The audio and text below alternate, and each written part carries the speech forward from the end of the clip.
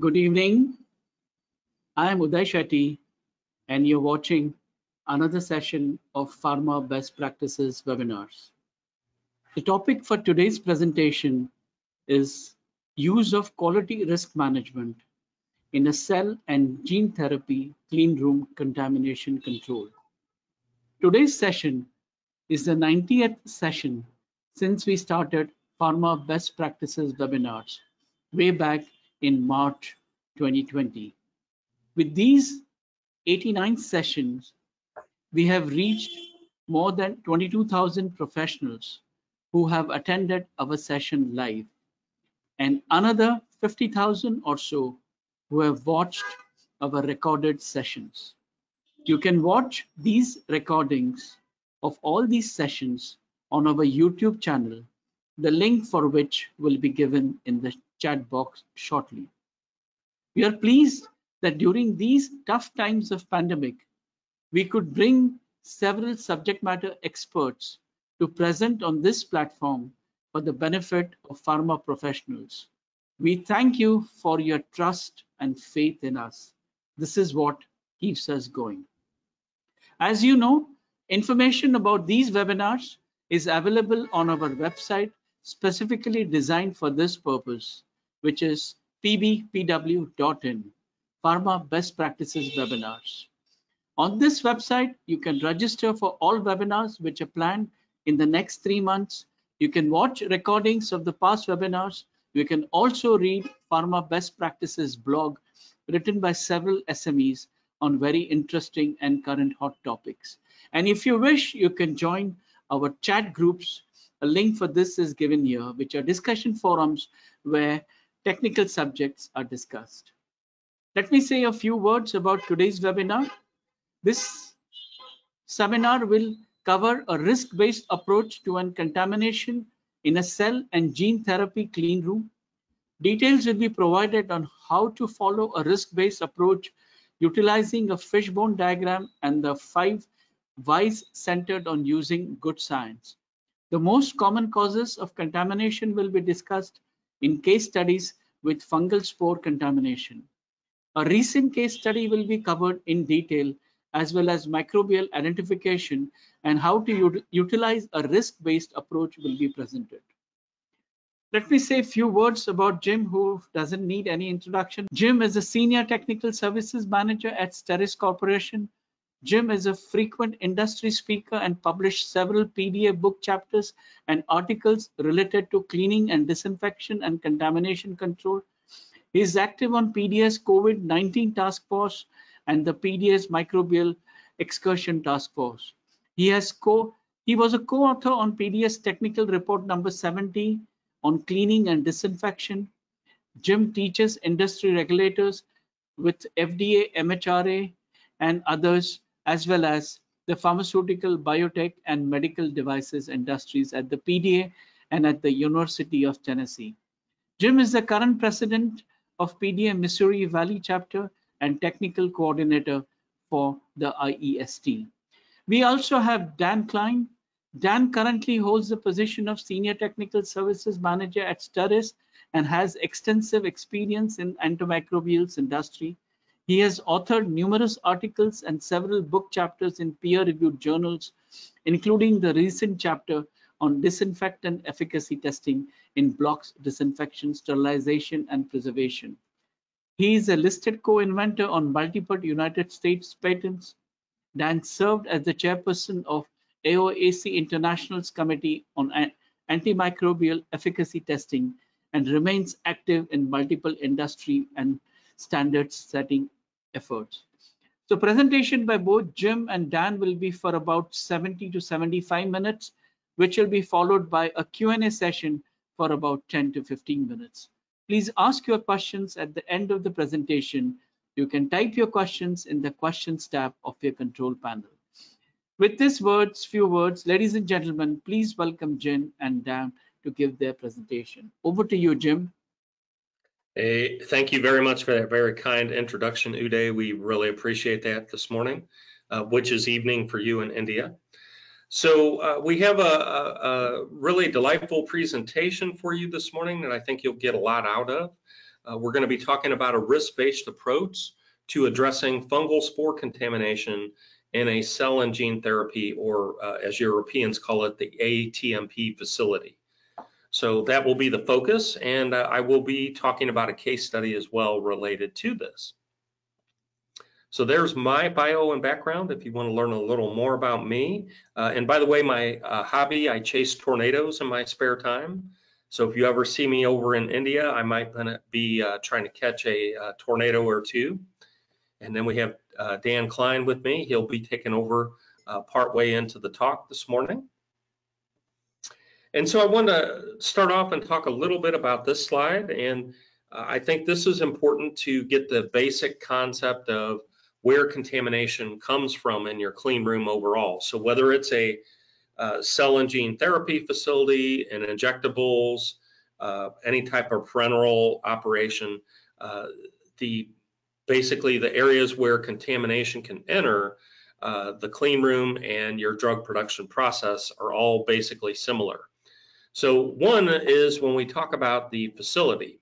So whether it's a blood fractionation facility, under cold conditions, cell and gene therapy, injectables, whatever type of clean room facility you have, there's a big concept out there lately that we've been talking about at the PDA called aging facilities. So as clean room facilities age, the facility itself ages, because clean rooms, when they're built from the ground up, so stick-built facilities, they're designed to last about 20 to 25 years before significant repairs start to need to be taking place.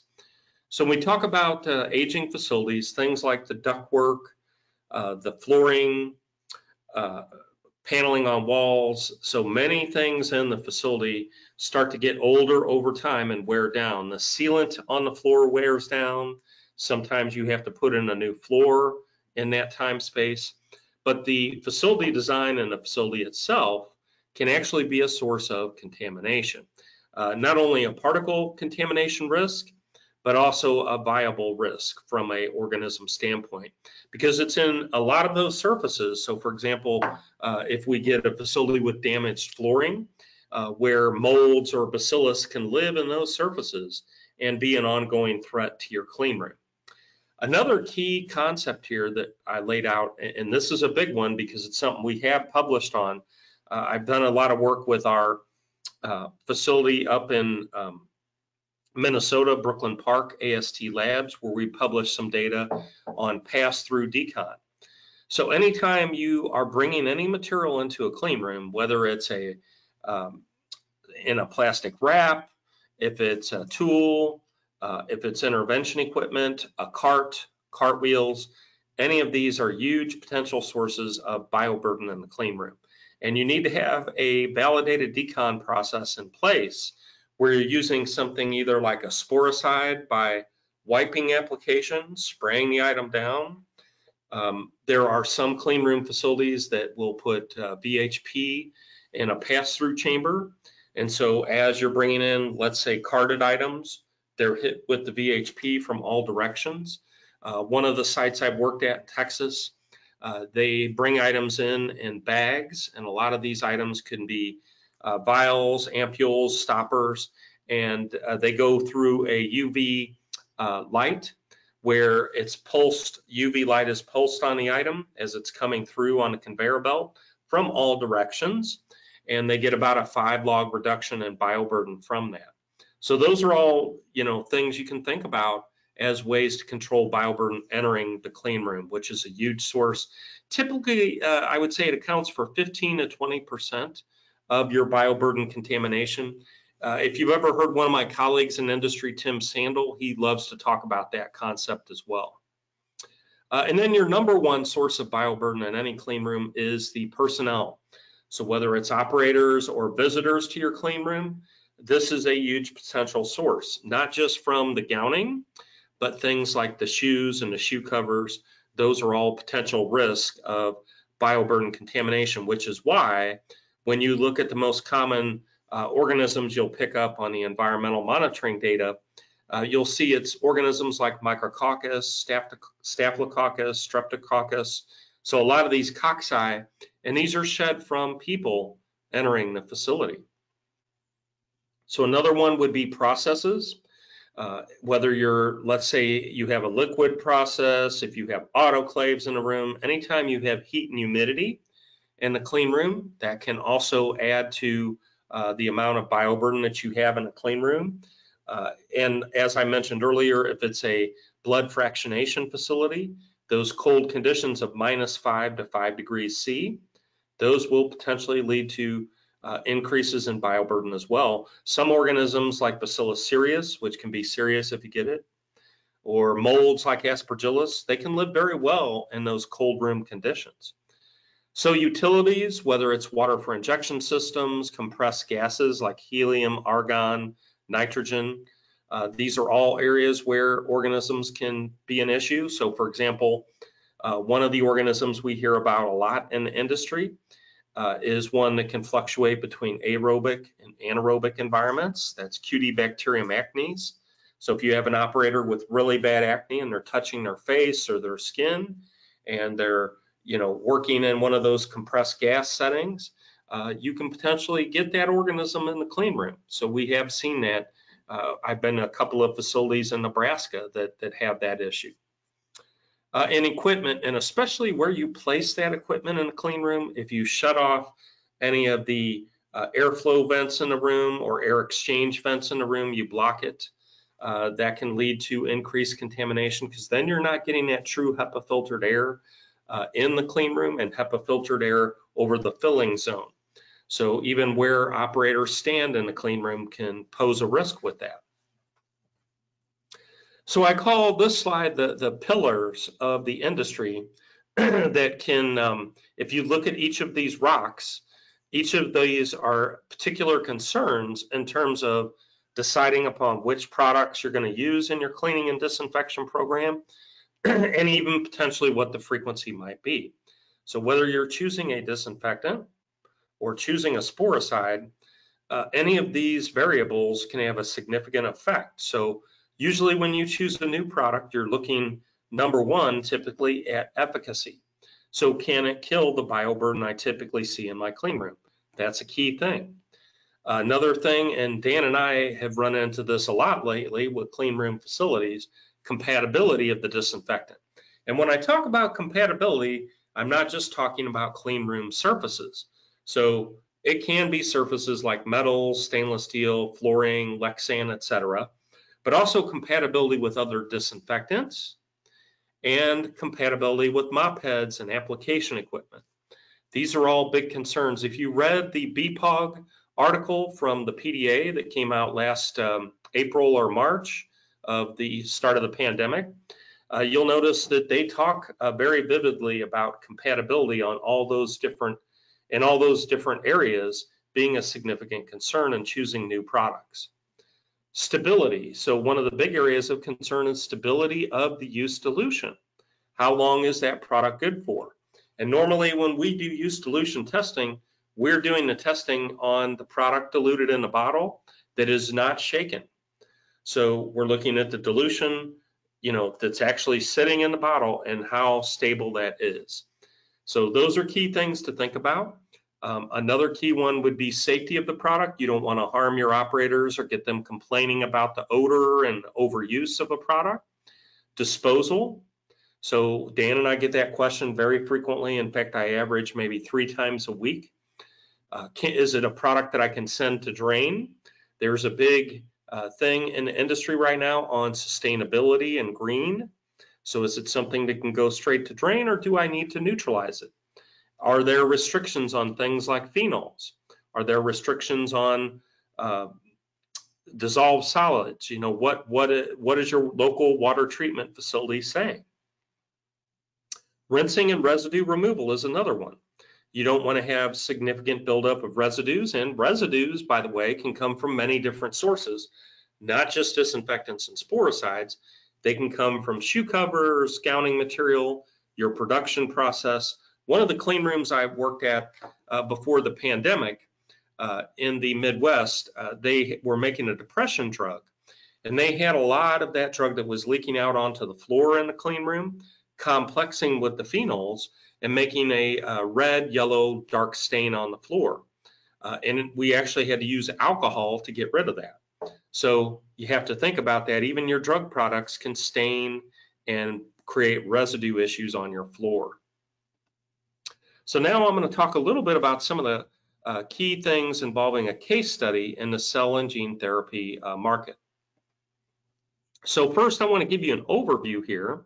Let me move this down on my screen. I want to give you an overview of the cell and gene therapy process, whether it's allogeneic or whatever type of process you're doing with the cells.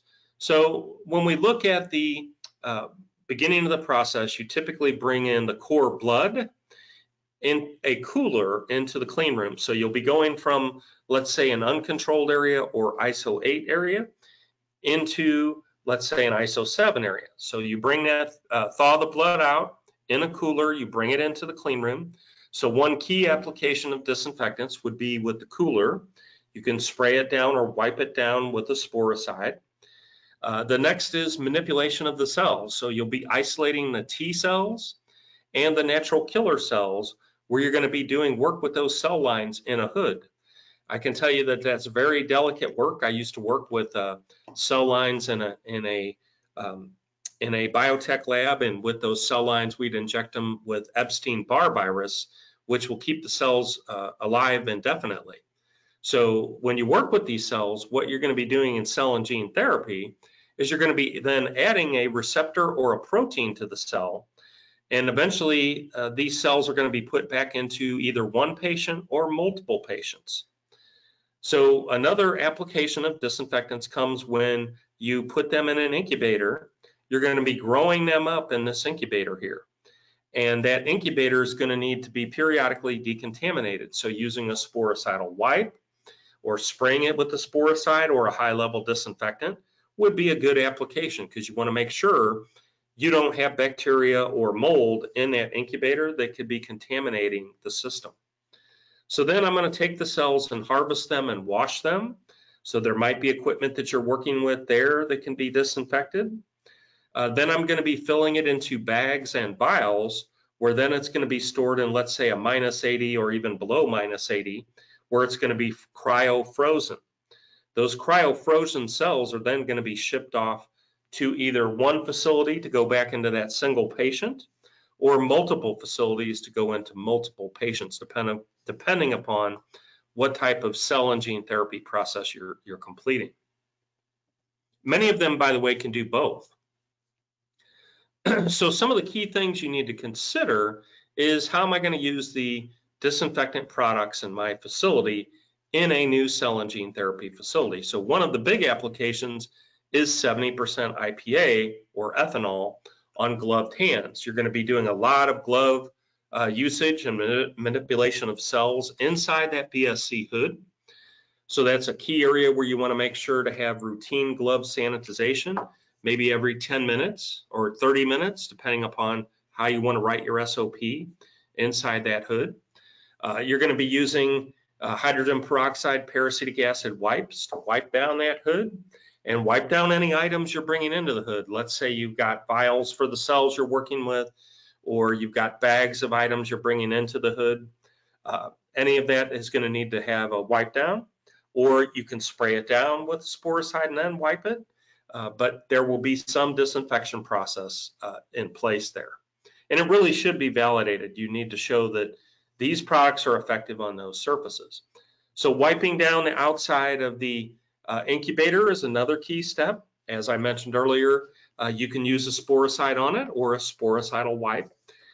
You want to go back periodically with IPA or ethanol or hydrogen peroxide, so 6% hydrogen peroxide, to remove any residue buildup. We recently did a study where we showed 6% hydrogen peroxide is actually very effective in removing of disinfectant residues in BSC hoods and incubators. So then your routine cleaning and disinfection of that ISO 7, ISO 8 clean room and the gowning room, which is typically ISO 8 as well. You can either use a quaternary ammonium disinfectant. Many sites will use a ready-to-use version. You can also use a phenolic disinfectant, alkaline or acidic. And again, periodic rinsing should be in play for removal of residues over time. Maybe you start off monthly. doing that with water for injection for floors and walls, 70% IPA for glass and stainless steel. Periodic use of a sporicide is also critical, so hydrogen peroxide peracetic acid or bleach, because you want to make sure you're controlling fungal spores or bacterial spores, which in a case study I'm going to talk about is an issue. And then you can use IPA, as I mentioned, for rinsing and removing on high reflective surfaces such as stainless steel or glass. You're going to need routine disinfection of that BSC hood. The hood is very high risk. It's an area where you're doing this cellular manipulation and work with the cell lines, putting on proteins and doing specific work with them in the hood. You want to make sure that area is clean and disinfected routinely. So here's some of the data we generated. And if you look at it, we're looking at pass-through decon applications.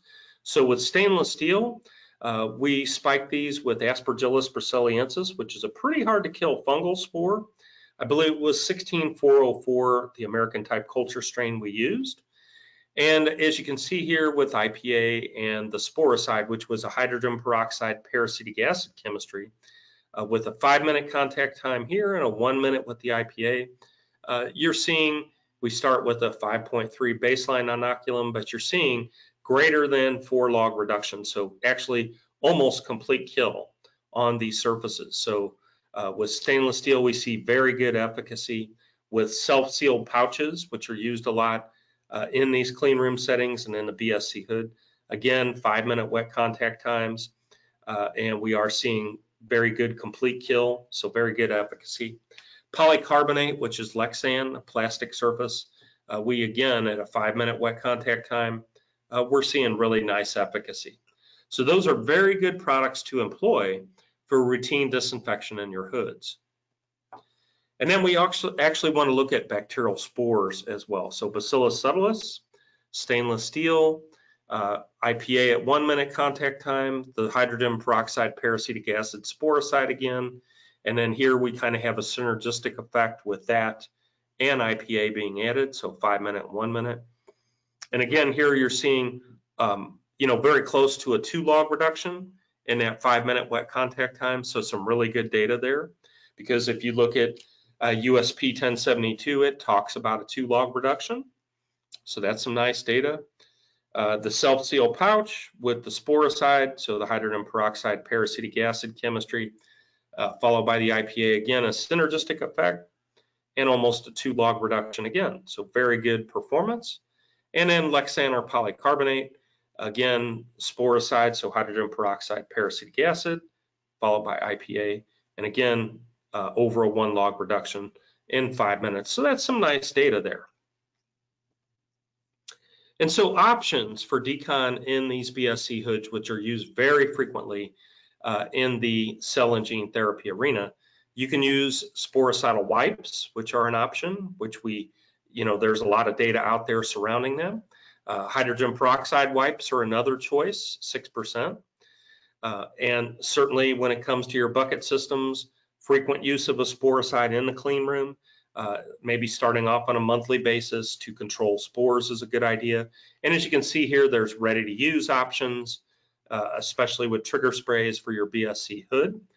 When it comes to your quats for routine use in cell and gene therapy sites. And so some more data we generated here. Here's the hydrogen peroxide peracetic acid chemistry, the bleach chemistry, which is 5,250 ppm sodium hypochlorite. You see very good performance here against Aspergillus brasiliensis, so a hard to kill fungal spore. And then here we look at 6% hydrogen peroxide.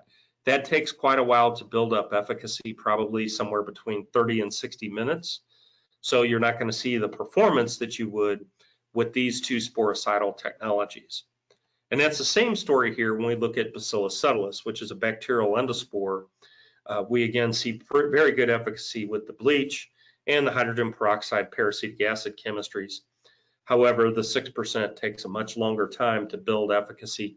And if I were to put data up here with Bacillus cereus, it's even worse with the 6% in terms of performance. These other chemistries are much more efficacious.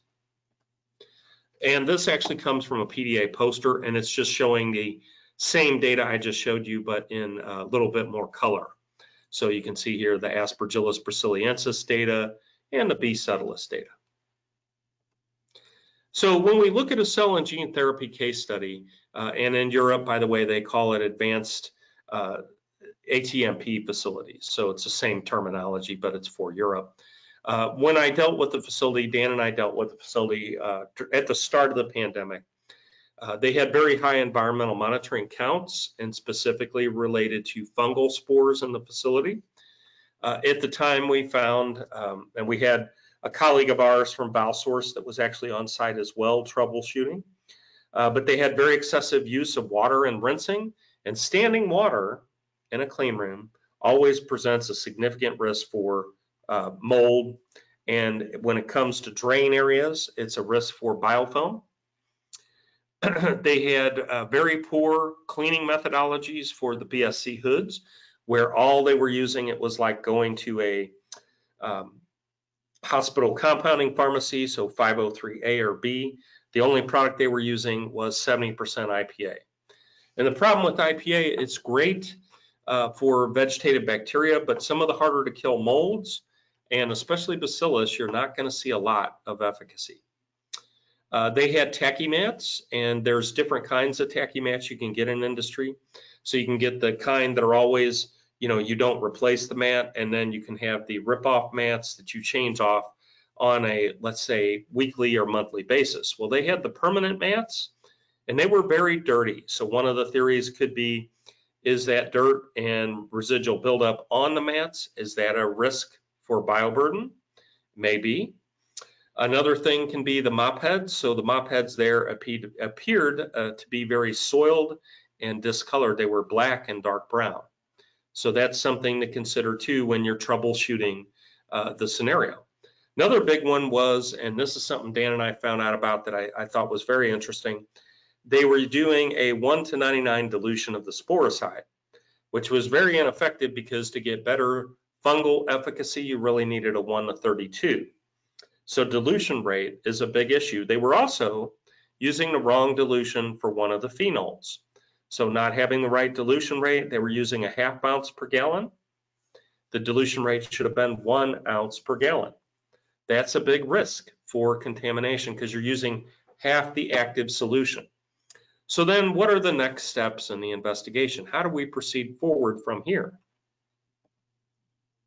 Well, one of the things we use as a tool is the Ashikawa or fishbone diagram. I know before Scott Sutton passed, we were doing a lot of work on the Microbial Deviations Task Force, looking at different versions of fishbone diagrams, and he published extensively on this in the industry. So here, our fungal spore contamination, let's say it's an Aspergillus in this case. That was one of the molds that was isolated on site there and a potential risk. So you start to look at man. So are operators cleaning the facility correctly? Have they been trained effectively? Those are the kind of things we look at there. Measurement. Are we doing enough environmental monitoring? Do we do too much environmental monitoring, right? Are we looking, do we have the right media plates? So soybean digest auger, are we seeing mold on the auger? What about materials? How are the materials being decontaminated that we bring in the clean room? Are we using a sporicide? Are we using a wipe? Are we spraying? Are we mopping? How are we addressing this? What methods of application are we using? Some facilities want to fog all the time. The problem and the downside to fogging is you don't get that manual interaction with the surface, that force and friction on the surface that can dislodge or remove items and organisms and bugs from the surface. Just by spraying, you're not going to get that. So when we talk about machine, how are we applying these? Are we using a scrubber, right? We have facilities in France where they use a lot of these scrubbers. They get on it and ride it across the clean room. So how are we cleaning that area? So one other tool is the 5 Ys. So, and sometimes they even add a 6 to make a 6Y, but the 5 Ys, right? Our facility is contaminated with Aspergillus, right? That's the problem statement. So what's one of the Ys? Well, the wrong dilution of the disinfectant and sporicide are being used on site. Is that a risk? I would say yes. Only IPA is being used for the pass-through decon and in the BSC hood. Is that the right product? Is that the right chemistry? Rinsing with potable water from a sink is being used each time in the room. Is that the best quality of water to use? Should we be using RO or WFI? Training on cleaning doesn't take place. Anyone that knows Anne-Marie Dixon in the industry, I've known her for about 21 years, and she's a huge proponent of training. Every so often new things develop in industry. Dan and I know this. You need to learn about them, and the operators should be trained on them. How often do I change out that use dilution? How many strokes do I make on that surface in the clean room? How often do I need to change out the mop head? Do I need to be concerned about bioburden growing on the mop head? How do I prevent the risk of contamination of the wipes?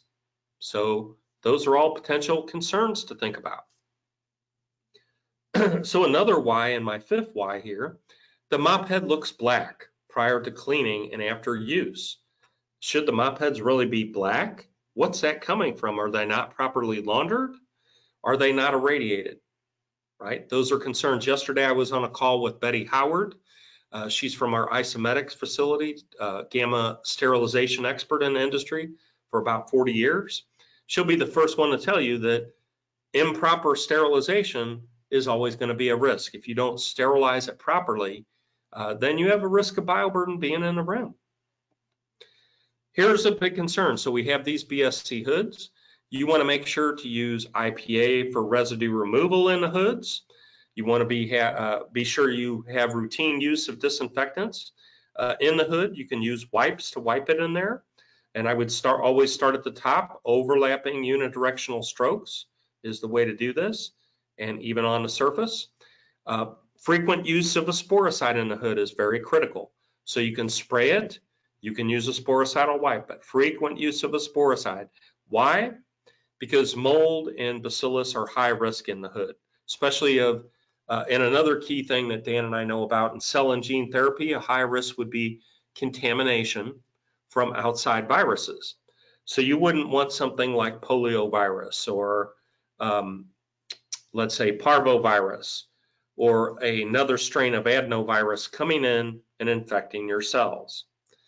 Periodic residue removal. So using IPA, using water for injection, removing any residue so those residue molecules don't actually get in your product. So what are some recent FDA warning letters? What are regulators like Thomas Arista in India, a good friend and colleague of mine? He's the FDA's chief inspector over there. What are they concerned about? Well, Tom would say when he goes to a facility, this is a good example of a warning letter from him.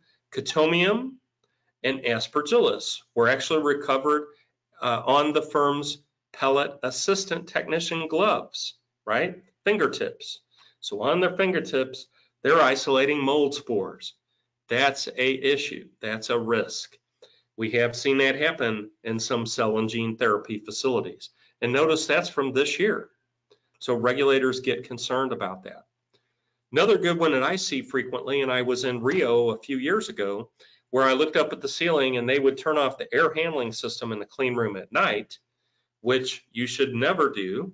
And you could look up at the ceiling and see it was all coated with black and brown stains. It looked like a speckled moth. And when I asked about that, that was actually because they had a mold contamination in the ceiling and they were trying to get rid of it. And I said to them, by turning off the air handling system at night, that's like what they did at the in New England at the compounding pharmacy. When they were doing that, turning it off leads to very high humidity levels in the room. And because of those high humidity levels, you can get mold growth everywhere. I even remember one facility that I was at recently in Sao Paulo, Brazil, where they were actually opening the windows in the clean room and then wondering why they have so many mold heads. Mold is an issue. So here's another fairly recent 483 by the FDA. They observe mold in a filled drug product around the cap line. That's a problem. I can tell you that whenever I have FDA regulators come out and speak for our PDA, they are very concerned when they see mold in a product or even around a cap line, because that's going into a patient. When you look at New England compounding pharmacy, most of the fatalities were linked to fungal meningitis from the contamination. Here's another good example here. This comes from an FDA warning letter. They found large clumps of dark material that were revealed as mold.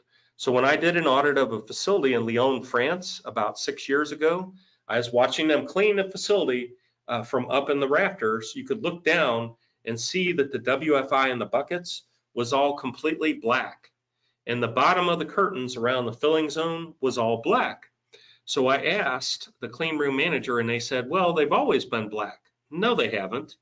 Those bottoms of the curtains that are all black, that's Aspergillus or some kind of black mold growing on the curtain.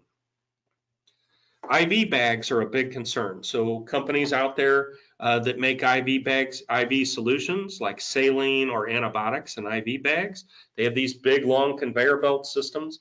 The problem with the conveyor belts, the bags leak. So that material and the saline leak out of the bag, they get onto the conveyor belt and make it very sticky.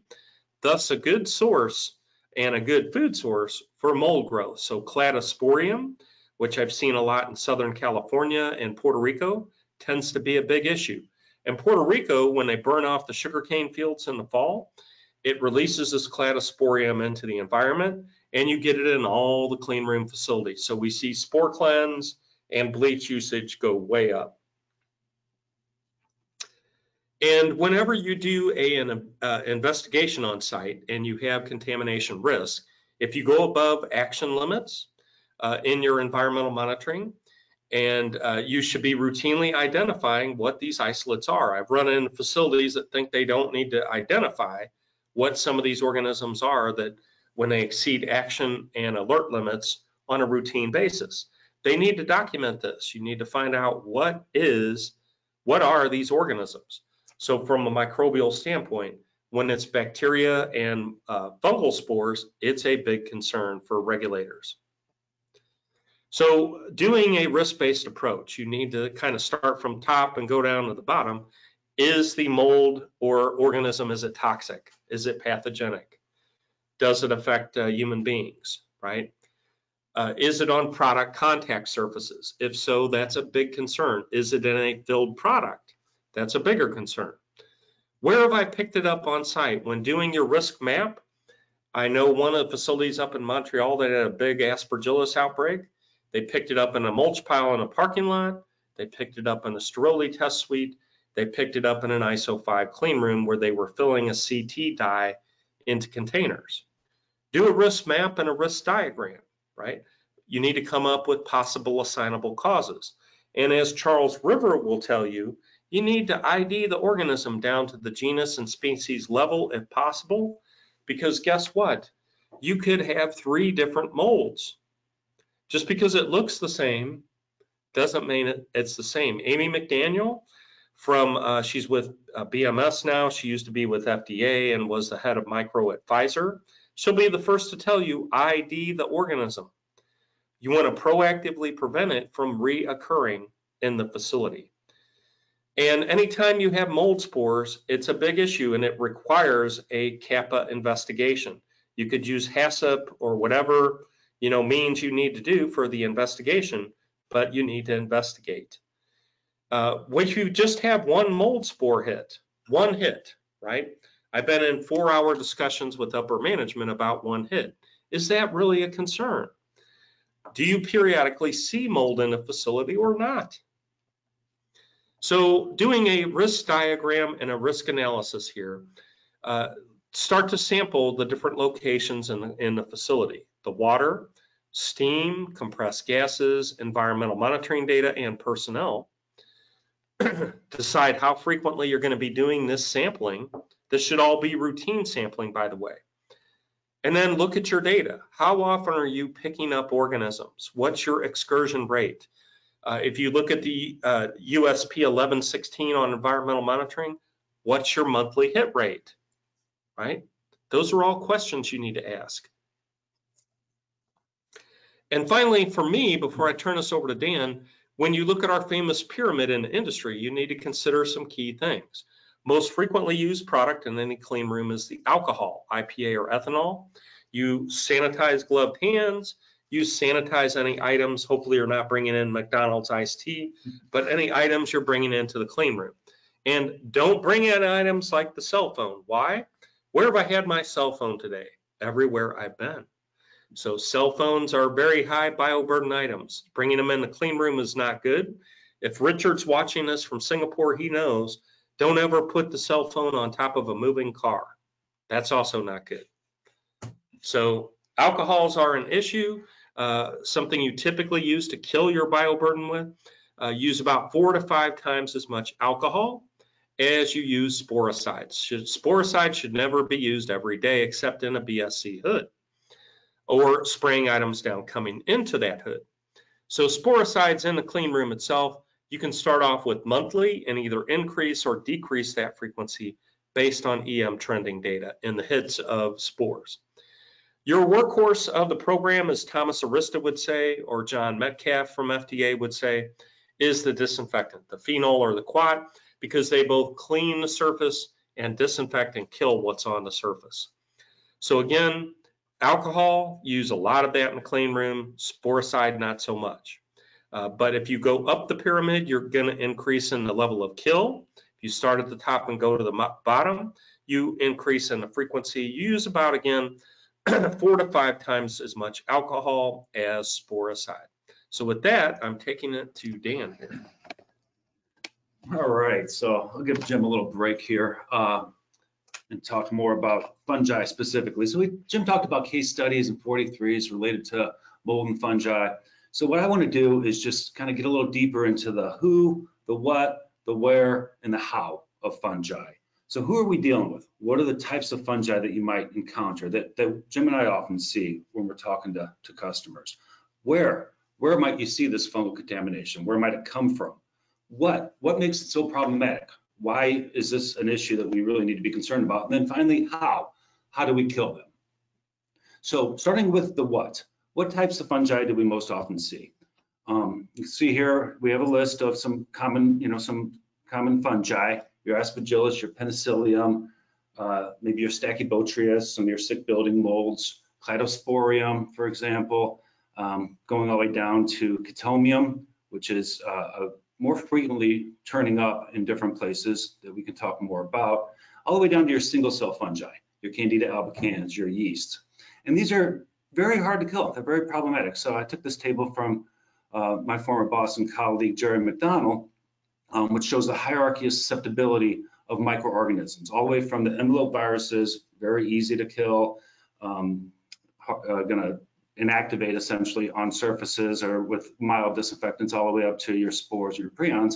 Well, if you look at your fungal spores, like your Aspergillus, your Penicillium, you're harder to kill than bacteria.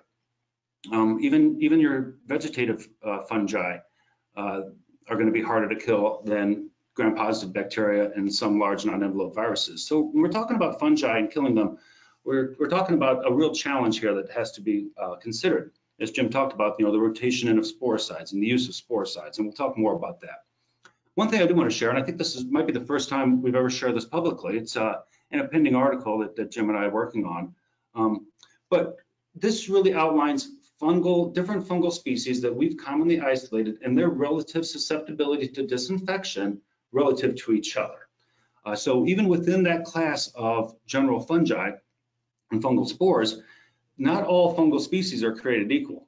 So you have your easier to kill fungi, like your single cell yeast, like your Candida, they're going to be relatively easy to kill, kind of similar to a gram-negative bacteria, not that hard.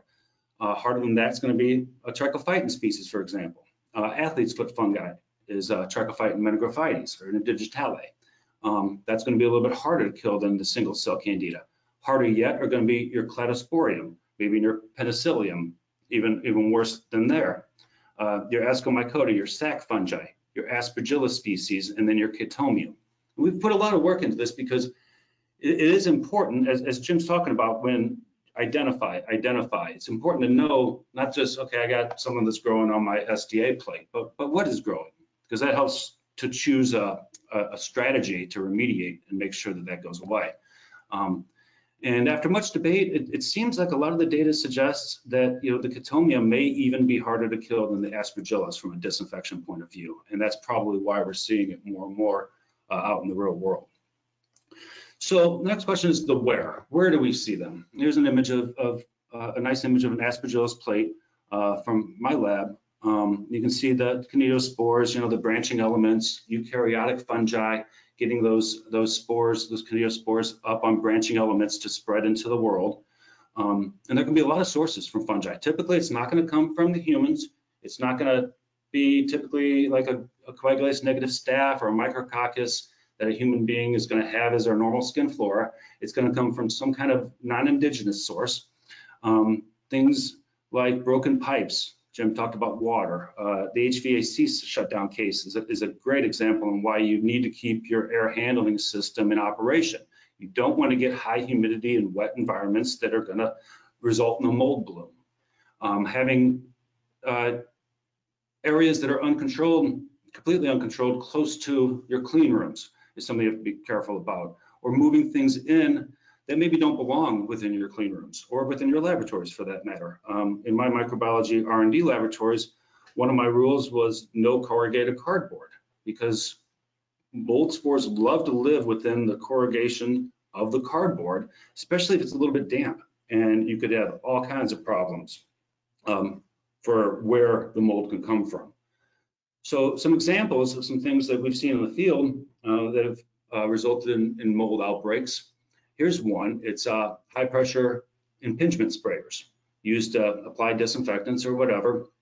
In this case, it was actually, the pressure was so great that it damaged the wall, and you can see caused holes in the wall. And there were about 30 probably small holes in here that exposed the sheetrock, exposed the drywall, exposed that porous, often damp material that shouldn't have been exposed. And that certainly resulted in fungal problems. A couple more. Popular one is the fabric tipped marker as a possible area in which fungal spores can reside, and obviously going to be transferred everywhere. Another interesting case was the behind a clean room door kick plate. So some moisture gets behind that kick plate, you get a fungal bloom. You don't see it just looking at it, but every time you push on that, kick it open, you're sending some of those spores out in the world. So that certainly could be an issue. Cartwheels or carts in general. So, cartwheels, we're all pretty cognizant that you have these fungal spores, you don't want to get them in your clean room. Anything that cartwheel is going to roll over is going to pick up bacterial and fungal spores, so you need to disinfect that with a Sporecide or a Sporecidal wipe, even better. That's pretty intuitive, but under the handle, for example, under the handle of the cart is an area you have to check. Under the cart itself, tip that cart over, disinfect the bottom. Those are areas that fungal spores can sneak in to your area. So that's kind of a little bit about the where are they coming from. Now what are we dealing with here? And these are some images, and I love SEM images in general, but these are a couple from our facility that just really shows the Aspergillus brasiliensis kinetiospores in detail. You can see the spiny spore, and that represents the mature phase of the spore. And you can look at this and kind of imagine that it's going to be pretty hard to disinfect. I mean, these things are evolved to spread distances on air currents in harsh environments, so they are going to be very challenging to kill with a disinfectant. They're also, have evolved to hide, small enough to fit into nooks and crannies and little imperfections into floors and into walls and into different surfaces that can be hard to get to. And then they can very easily aerosolize from there and spread from place to place. So you have to be able to get to them. And again, these are more images from our laboratory that shows those Aspergillus spiny spores hiding within grooves of a flooring surface. And you can see how they can be very resistant to disinfection. They could be very hard to get to and very hard to kill, but yet could very easily get out of there to spread and cause problems within a clean room environment. And this is what you don't want. I mean, this is the exact type of spread that you don't want to get. because once you get to this point, you're tearing everything down to the studs and you're starting over. Certainly an issue. So finally, the how. How do we get rid of them?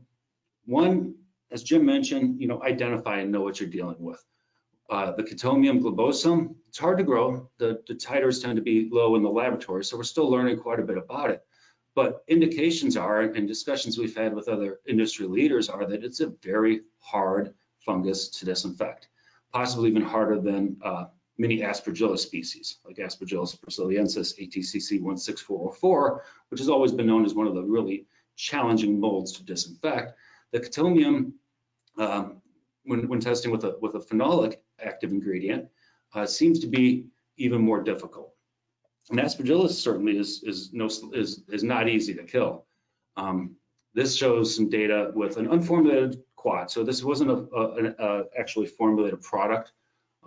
You can formulate a quat to get some enhanced fungal activity. But in this study, we're just looking at the active ingredient to try to compare some different fungal species. And this goes back to that hierarchy of susceptibility I was talking about the different resistance between the strains. And you can see here, Candida albicans, boom, complete kill.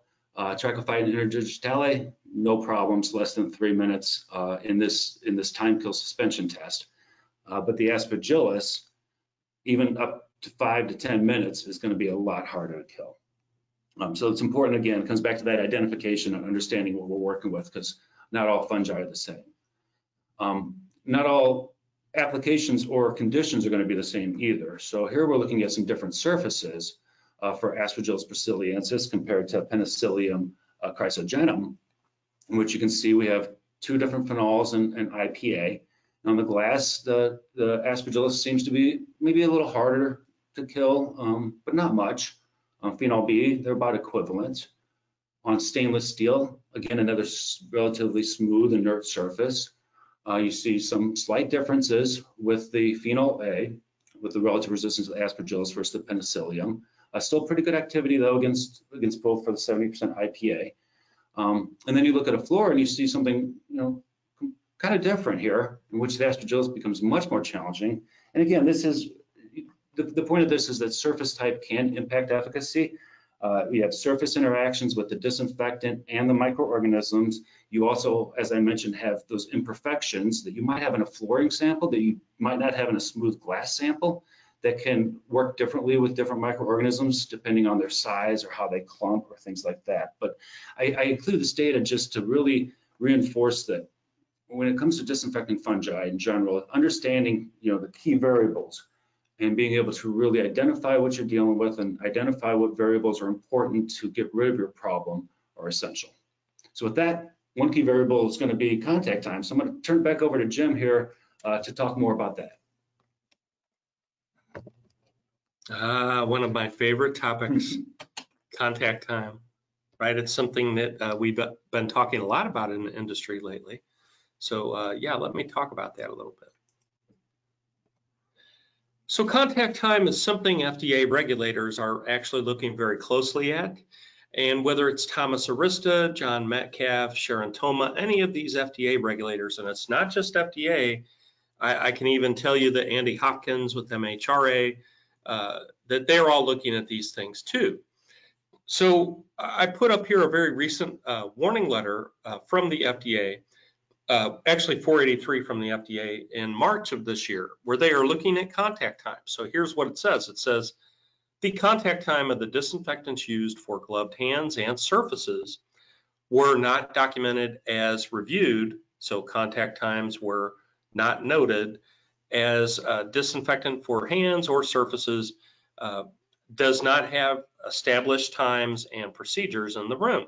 The investigation concluded that the adequate procedures for gowning and sanitization were in place, but employees were simply not following them. So that's a big issue. When you talk to Thomas Arista, one of his favorite things he likes to talk about when he audits facilities, and he brings a stopwatch. He clicks on the stopwatch when they start to mop the floor and the wall, and he clicks on it again when the surface is dry. So that wet contact time is really absolutely critical to having good and very effective microbial kill in the clean room. And that's something that any regulator would be looking at. And I can tell you, I've recently had some big conversations with a lot of the, one of the big biotech companies, where they are having a hard time monitoring contact times, because the cleaning team will come in the room, they'll clean and disinfect the room, but then no one denotes what the contact time is in the room. So they should be marking down when they started cleaning the room and when they finished cleaning the room, so that we know, okay, that room was, there was at least a 10-minute wet contact time. Based on my field experience over 21 years, I can tell you that in ISO 9, ISO 8, ISO 7, and ISO 6 clean rooms, when you put a sporicide or disinfectant on the surface, it will remain wet for about 20 to 25 minutes. And that's because the airflow, so the airflow exchanges in the room are around, let's say, 10 to 30 air changes per hour. However, when you talk about ISO 5 clean rooms, you get very, very fast airflow, maybe 1 to 400 air changes per hour. So in those clean rooms, they dry very quickly, and you may need to reapply the disinfectant to get the wet contact time, or something else Thomas has mentioned with FDA, you can do supplementary coupon studies at shorter contact times to show that you can kill the hardest to kill bioburden in that room in a shorter time frame. That would be acceptable. So here's another recent 483 by the FDA where they're looking at this. And if you read it here, it says that they do not ensure contact times are accomplished. There is no contact time established for the ISO 5 area, and that there is nothing in the procedure determining how much area can be wiped with a single mop surface or hand surface wipe. So that's a big thing. When you do your cleaning studies in the room, you should be working with the mopping and wipe manufacturers and determine from your studies how many times can I mop the surface with that mop head before I need to click it off and get a new mop head to mop the surface, right? The same thing with wipes. Anne-Marie will tell you you should be able to fold that wipe into 4 sections. And then with each of the 4 sections, mop or wipe a surface area with that wipe. That's another key concept. Here's another one where we talk about contact time. If you read up here, it says your firm failed to use adequate contact time for the sporicidal agent used as part of your disinfectant program in the APA. Your firm failed to establish adequate system for cleaning and disinfection of the room and procedures in the aseptic area. Wet contact time is essential, especially with the sporicide. If you have a high risk area, let's say it's an area where you're passing items in to a clean room from a, maybe it's from some outside area. If you have, like at our facility here in St. Louis, we have a lot of areas where there's docks and there's material coming in from trucks and docks. So when you have that kind of thing happening and you're taking it in from a warehouse, you need to have very good cleaning and disinfection procedures so you're not bringing spores in. So that sporicide contact time is absolutely critical. When I did an audit at a facility up in Montreal a few years ago, I was watching them put all these bags with equipment in it on a rack, and they were coming in from an ISO 8 into an ISO 7 area and putting these bagged items in. And guess how they decontaminated them? So they took IPA in a spray bottle and sprayed down the outside. The correct way to do that would actually be to use a sporicide, either a wipe or a spray, and spray down each item in all directions. Why? To get the contact time and to get the coverage. Just spraying it down after you put it on a rack like this, you're getting very ineffective contact time. And for all you know, you could be bringing spores directly into the ISO 5. So I have a couple colleagues that actually worked on an article and they published it related to contact time, Dave Shields and Waleed. And when you read it, they talk a little bit about contact time here, where they say the validated wet contact time allows for demonstrated effective inactivation of microorganisms in the clean room, irrespective of clean room parameters or application techniques. That may affect the duration of time the surfaces stays wet on certain clean room surfaces. So disinfectant activity is actually halted or significantly reduced when insufficient liquid is present. And it is not possible to adequately control the disinfection process without a minimum wet contact time. And I'll tell you, because I get asked this question a lot, once the product is dried on the surface and it's totally dry, if that surface is no longer wet, we are not actively killing microorganisms. It's when the surface is wet. Now you can rehydrate some of that residue, and as my colleague Dan will tell you, you can rehydrate some of that disinfectant or disinfectant residue, and you will see some efficacy, but it's still not going to be to the levels of a wet disinfectant or a wet sporicide applied directly to the surface. So another key concept, and this is something that my former colleague Joe McCall and I published an article on, and we talked a lot about in the industry. And I can tell you, Dan and I were just at a facility a week ago where we saw very ineffective cleaning methods in the clean room. There they were taking, for example, a mop head that was wet with disinfectant solution, going from an ISO 5 area to an ISO 8. An ISO 8 area to an ISO 5, and back and forth and back and forth. That's not how you clean the clean room. Another key thing would be they would go take a completely dripping mop head full of disinfectant, dripping a pool all the way across the room, called what Dan and I call the rainforest effect, where I'm raining across the surface to the bottom, what we call the cove right above the floor, disinfecting the cove with the mop head, taking that same mop back to the bucket, goes into the rinse, goes into the disinfectant, and then I'm making another rainforest all the way across the room to the ISO 8 area. Very ineffective cleaning methods, and thus that's a big issue. So what can happen from ineffective cleaning? Well, look at the FDA observation here. Your firm failed to conduct adequate cleaning and disinfection of the APA, which is aseptic processing area. No additional cleaning and disinfection of the environmental sampling was conducted following shutdown of the ISO 5 hoods. So anytime you have finished your cleaning, especially in the hoods, you're going to want to do some EM sampling to verify how effective the cleaning really was.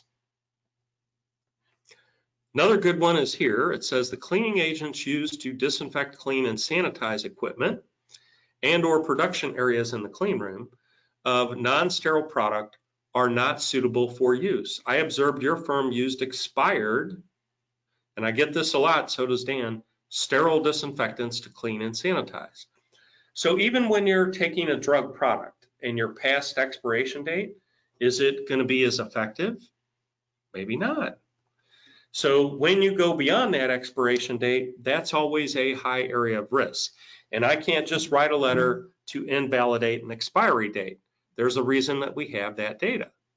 So those are all things to ponder about, think about.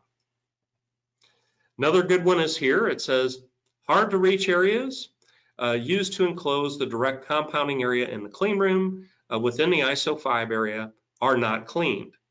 Why would you not clean areas in your ISO 5, right? For example, I observed a lack of cleaning by the sterile operator on the upper half portions of areas being used for sterile drug production. So if I've got whether it's a BSC hood or an ISO 5 curtained in area where I'm doing filling, why would I not clean the top part of the curtain or the top part of the filling machine? Of course you would, right? You should be cleaning everything from the top of the operator height down to the floor. Those are the critical zones in the room. And the highest area of risk is from the top of the operator to your waist level, the lower waist level. So here's an example. So we took a black light into the clean room. We want to look at bioburden and particles on the surface. So here we highlight all the particles on the clean room surface. They show up very vividly here. You can use something like Bug Scout to highlight what, fluoresce what's what's on that surface. So then Joe and I took a look at this, and we showed different cleaning techniques. So one technique that some operators use at 3 a.m. in the morning is what I call the wax on, wax off technique here, where I'm like waxing my car outside to get it nice and shiny. Very ineffective technique. Would not ever recommend it. What's the right way to do it? It is to take the wipe, make it folded into forts, do the unidirectional overlapping strokes by roughly 20% or 2 inches. Why? Because it's like mowing your yard with lawnmower, John Deere. You want to get complete coverage all the way across that surface. So overlap. And here you can see clearly the particles in the background. Why is that so critical? Let's say I'm using a mop on a wall. If you're using a microfiber or polyester mop, you want to get it really adhered to the wall, not coming off the wall, and that overlapping unidirectional stroke. Now, we have published in the IEST journal an article where you can actually use a modified figure S, which looks like this, figure 8, modified figure 8 on the wall and on the floor with a microfiber mop, but you have to do it correctly to completely cover all the surfaces. And you shouldn't be making any more than 3 laps on that surface before you go back to the bucket and get new mopping solution. And typically in the industry, just to clarify this, you should have used dilution of disinfectant in bucket chamber 1 and in bucket chamber 2. That's been industry standard for about 10 years now, and that's whether you're doing a 2 or a 3 bucket cleaning routine. I really don't recommend 1 bucket systems. I've seen that a lot in Brazil, and the reason I don't like it, there's 2 key reasons. 1, the solution gets very soiled and dirty, and 2, it's not green and sustainable. So you go through millions of mop heads and a lot of solution, and it's just a ton of waste you have to get rid of. So I like the double bucket, triple bucket system. I even like the bucketless system by Veleda. All of those are good. Micronova, Perfex, Veleda, those are all companies that make very good equipment out there in the industry. I'd encourage you to look at all of them. Here's that wiping technique and mopping technique. You notice the unidirectional overlapping strokes by roughly 20% or 2 inches to completely cover the surface. As I mentioned with these microfiber mops, you can do a modified figure 8 routine on the wall or the floor, but the key is to get complete wet coverage on those surfaces. And by the way, this applies to cell and gene therapy. A lot of cell and gene therapy areas are gowning room, which is ISO 8, and the clean room, which is ISO 7. And then, of course, you've got that BSC hood. So here's all the references Dan and I used in the webinar today. Lots of USP 43 references, lots of FDA and PDA references, and even WHO. So there's lots of references. We use that IEST document, that reference is right here. In there, by the way, if anyone is interested on bucket changeout frequencies for ISO 5, 6, 7, and 8 clean rooms, that study and denotation is in this IEST document. We want to thank you today for attending our webinar. We hope that you gained some valuable, useful information from it. Dan and I are very pleased that we have over 120 folks that have been on the webinar this morning. And with that, Uday, we are happy to take any questions. Now I'll move this over to get part of Dan and I in the picture here. Uday, are you there? Yeah. Thank you. Okay. Thank you. I just hope we didn't put you to sleep this morning. No. It's very interesting. So let's look at the questions.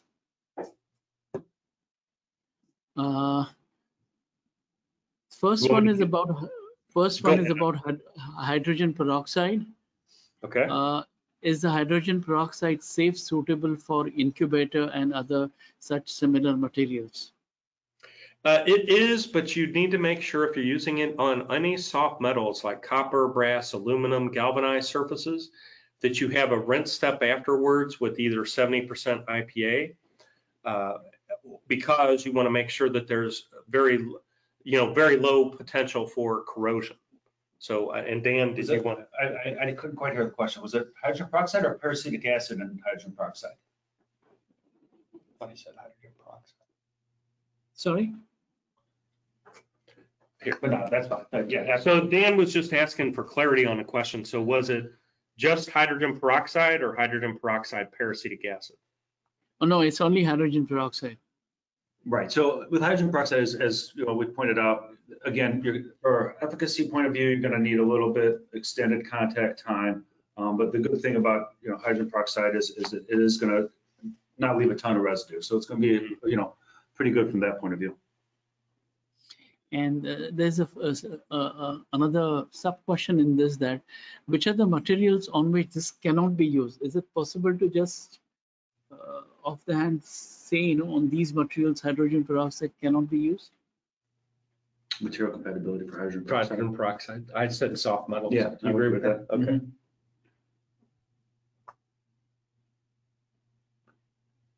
Did you hear us on that, Uday? We were saying we don't recommend it on any soft metals. So copper, brass, aluminum, Oh, okay. galvanized metals, we wouldn't recommend it. Yeah. Right. So, I mean, in my experience on some of the areas, with any spore side in your biosafety cabinet, you got your stainless steel surface, work surface, your glass, you're pretty good there. And then maybe your outlet covers could be aluminum. They're covering the power outlets if you have any in there.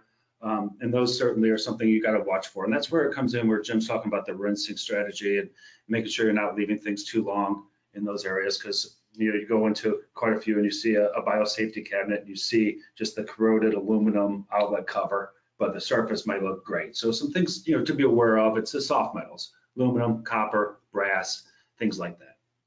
Okay, thank you. You mentioned that about discoloration of mop heads in one of your slides. So then how do we decide when it is time to change a mop head? So I would recommend, Uday, I would always recommend checking with the manufacturer of the mops because they may have slightly different data around them. They'll generate data on this. And normally what they can tell you is how many autoclave cycles or irradiation cycles that mop head can go through before it needs to be thrown out. And certainly if the mop head that you're using looks really soiled and dirty, I would take it off and get a new mop head, right, Dan? Absolutely. This is another question about frequency of using sporicidal solution. Can you just comment on that, how frequent it should be? Yeah, so let me comment on it, and then I want Dan to give his feedback. Is I normally recommend to start off with once a month, maybe the last Friday of the month. And why I do that is I'm pretty conservative. And what you should be looking at is an environmental monitoring and data trending that you have in the facility. So if you see more frequent hits of mold or bacterial spores, then I would increase the frequency to maybe bi-weekly or weekly. And if you see less frequency, you could even go out to quarterly. But quarterly is usually about the least I would see the sporicide used in the clean room. And I would say once a week should be the most.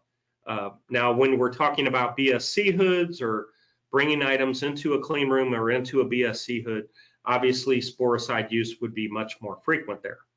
I'd agree with that, absolutely. Yeah, sporicide is not something daily on the floor, so once a month seems to be the most standard. But again, that's you have to trend your data and see what you're seeing. If you're seeing a lot of bacillus species, well, you have bacterial endospores. If you're seeing a lot of Aspergillus hits or even any Aspergillus hits to that degree, you have to then adjust accordingly. I agree with Jim on that one, without a doubt. The next question is here.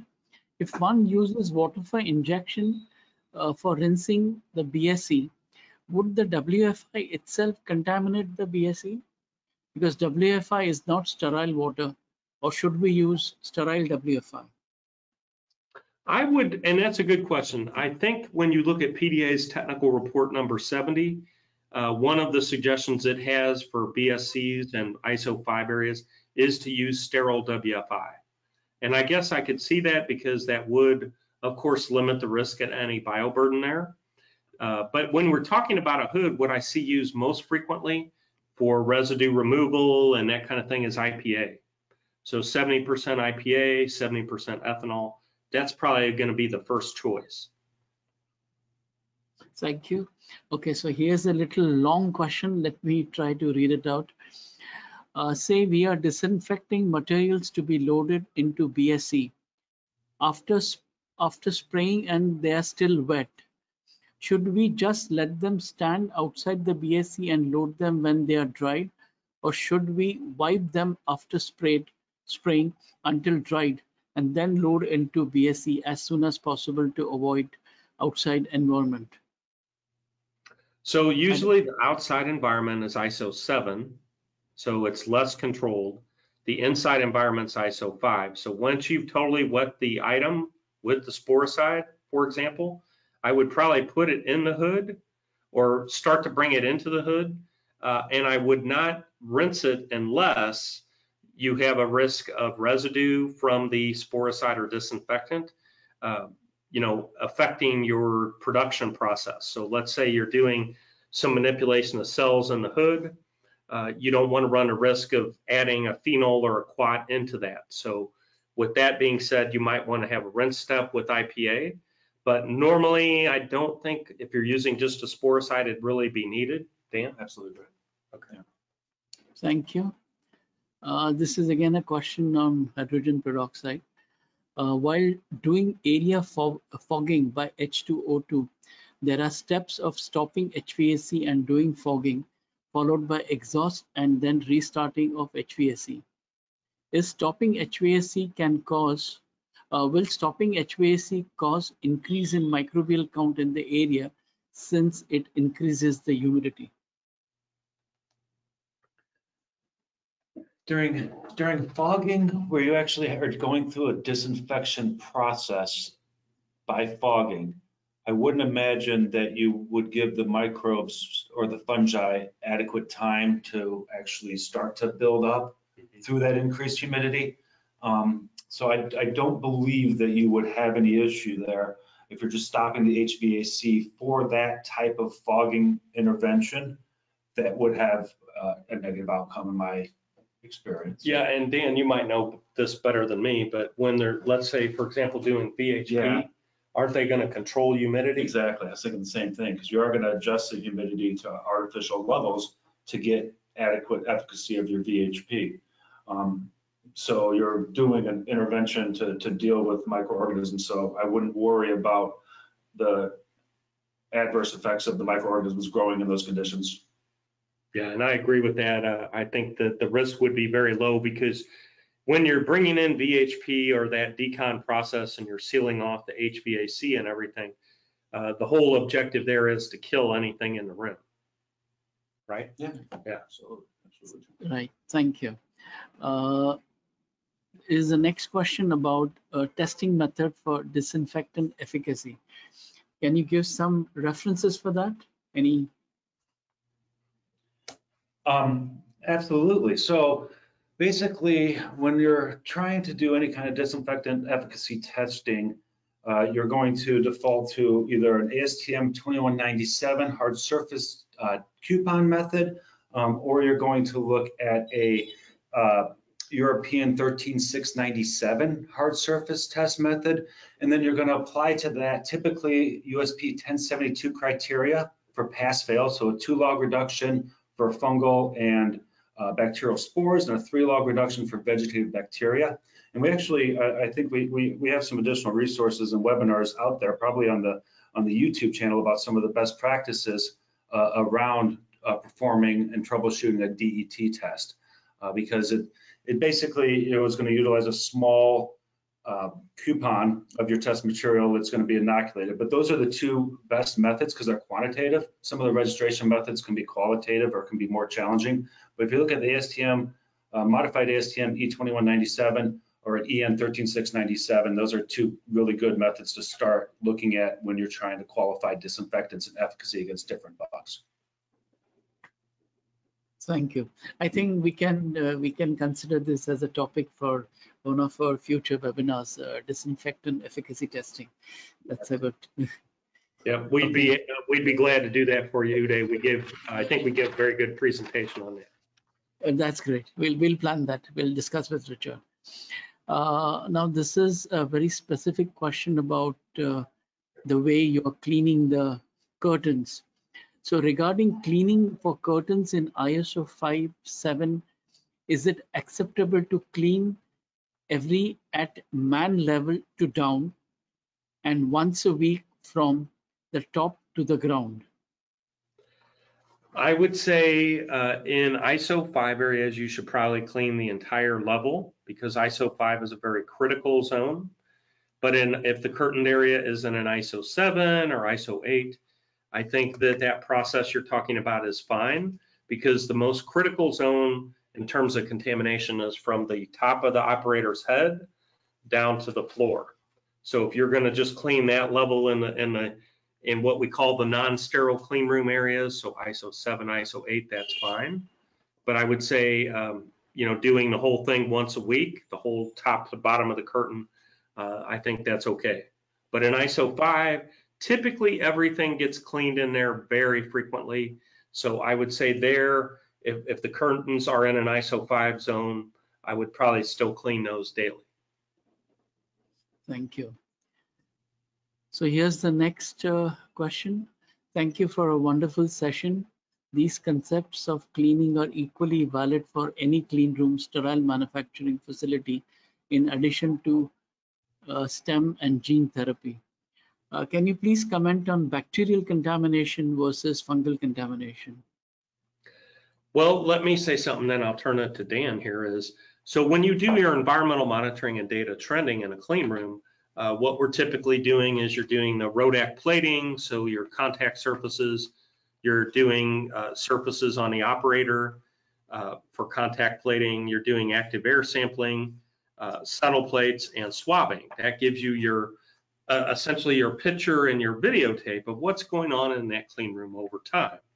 So the most frequently picked up organism in the clean room is always going to be vegetative organisms. So Staphylococcus, Micrococcus, very, very common because you have people in the room.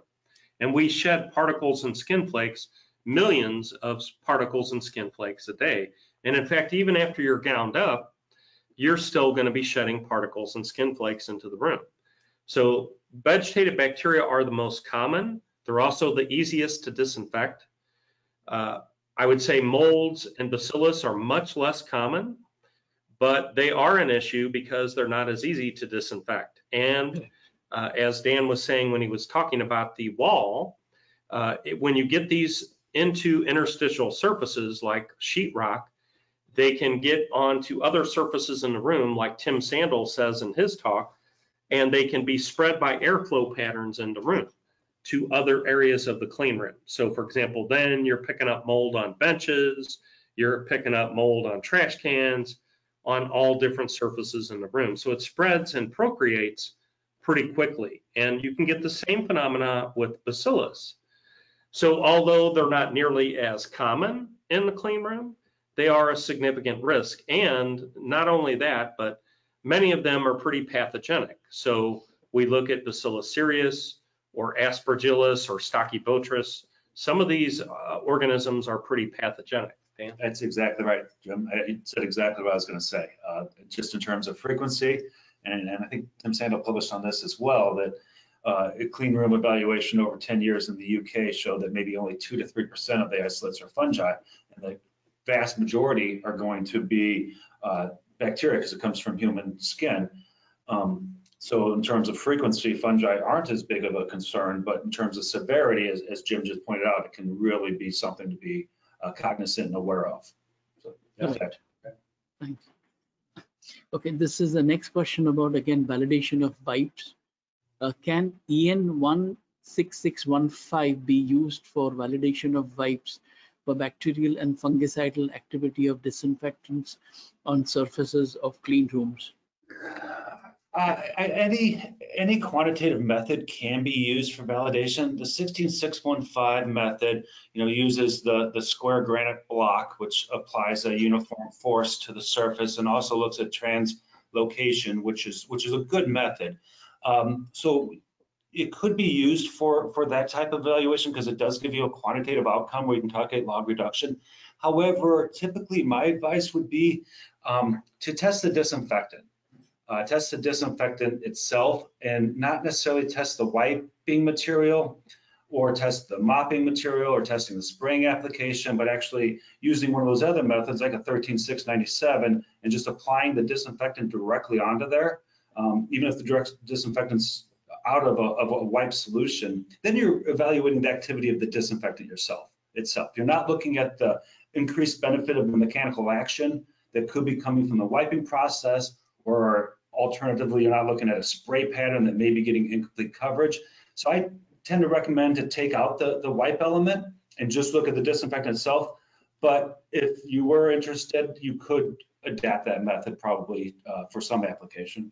Jim, what do you think? Yeah, I completely concur. I guess the other thing is anytime you involve manual application, even with wiping in the clean room, wiping surface, you can get variability because the way Dan wipes or mops the surface might not be the same as me.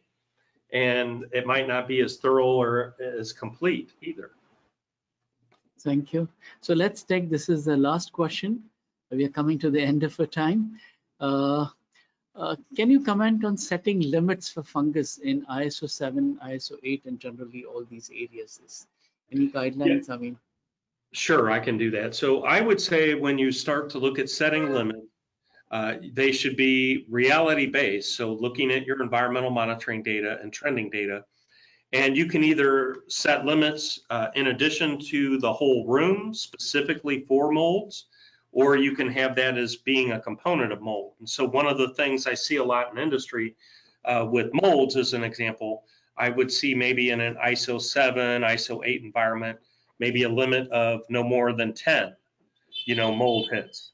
But I'll preface that with, since there's such a big concern in the industry now, you need to kind of determine, well, what type of mold are you seeing? If it's something that's really pathogenic and spreads very quickly, we want to get a handle on this. So you may want to have a tighter limit of maybe 5 for ISO 7 and 8. Now, anytime we talk about the ISO, for ISO 5, the aseptic area, the limit really for anything should be 1 or less than 1. So ISO 7 and 8 or 9, you could be looking at 5 or 10 for mold. But again, you want to look at specifically what type of mold are you seeing. So send it out to Charles River, get the genus and species of it. Is it pathogenic? Is it not? Where are you seeing it? If you're seeing it close to your filling zone and filling area, or you're picking it up in your BSC hood, that's a lot higher risk, and you're going to want to investigate that, find the source and prevent it, and control it. Dan? Agreed. Okay. thank you. Thank you. With this, we'll come to the end of our question and answer session. And before we end our webinar, I will hand it over to you for your final comments to both of you. Hey, Udi, I just want to say it's a pleasure. Dan and I love presenting for you and for your group. We always get very high and great attendance. We would be happy to set a date with you to give a webinar on validating and qualification of disinfectants. Dan? Yeah, really appreciate the opportunity, appreciate the thoughtful and excellent questions. Always very impressed with when working with you. So thank you so very much. Appreciate it. Thank you. Thank you, Jim. Thank you, Jan, for this excellent presentation and answering all the questions. Thank you, delegates, joining today for this session. With this, we'll be closing this webinar. Stay safe, follow the government regulations, and we'll meet on 30th August for an interesting webinar on ICH Q12. Please do join it. Thank you, bye-bye, and good night. Take care. Thanks.